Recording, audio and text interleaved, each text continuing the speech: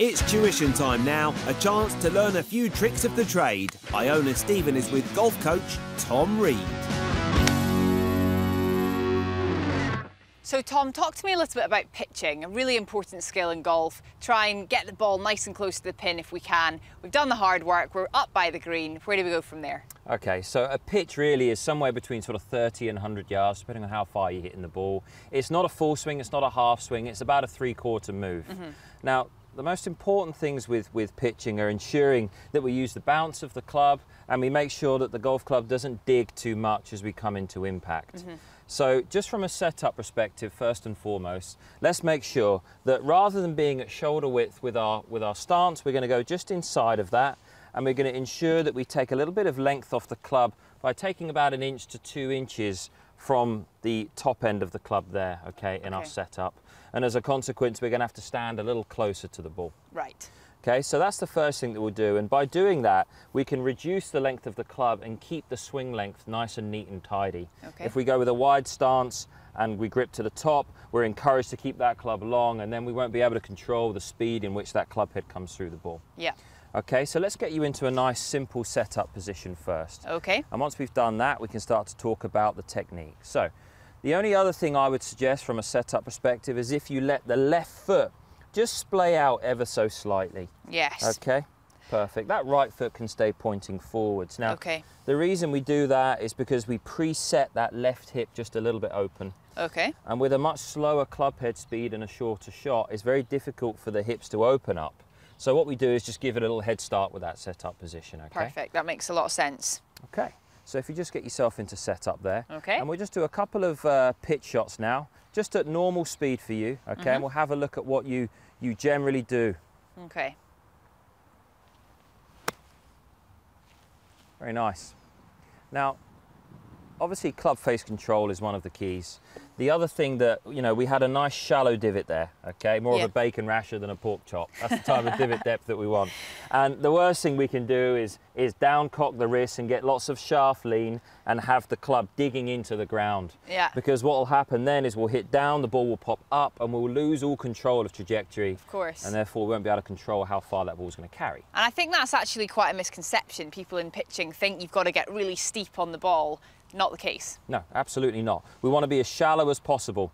If you watch Tiger Woods, who's probably one of the best pitchers in the game now, you'll see that he's very shallow with his divots. And what happens then is that the golf club can move through the ball and the ball can run up all of the grooves of the face, which is going to generate the maximum spin. Yeah, very important. Absolutely, yeah. And the feeling for that downswing, I've got a drill here that I'd like you to try, Iona. So if you just set up with just your left hand only on the club here, okay? Okay. And what I'd like you to do is rotate the club back into that sort of preset position. Okay, I'm just going to stand so I don't whack That's you. it there. And then use your right hand to kind of fling the club head through impact there. And what you're seeing is that the club head is flowing.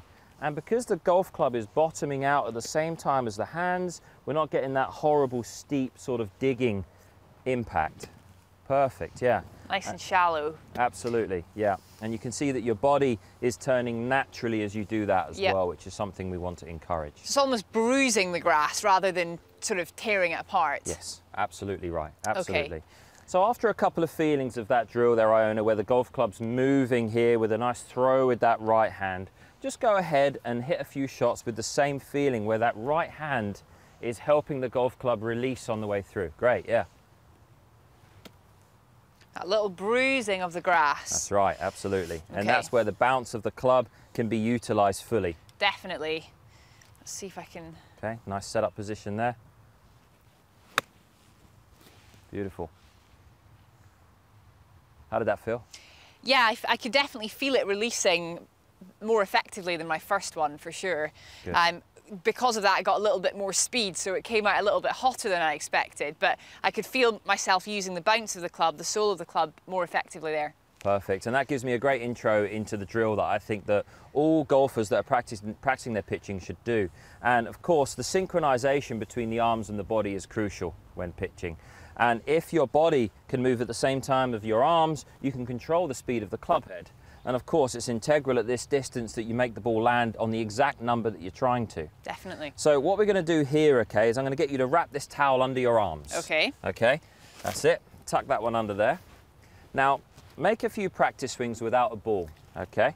So your arms and your body are now going to be in sync because you're going to keep that towel nicely connected at the bottom of your arms there. Perfect. Ah, okay, I can really feel that. Much better connection. I actually do get very disconnected with my body and my arms, so this is a great one for me. Yeah, nice and simple too.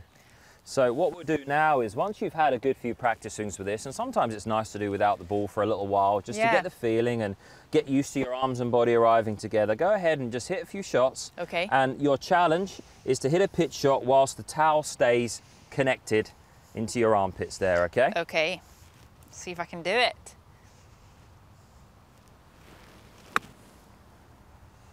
Much better strike. Beautiful. No divot, right? No divot, little brush of the grass. Good. Fully utilising the bounce. Excellent. Perfect. I should really carry on, although I would like to stop on that one because it was a nice one. Some really good tips there, Tom. Thanks for that. Helping us with our pitching, get more control, better spin, hopefully some better scores as a result.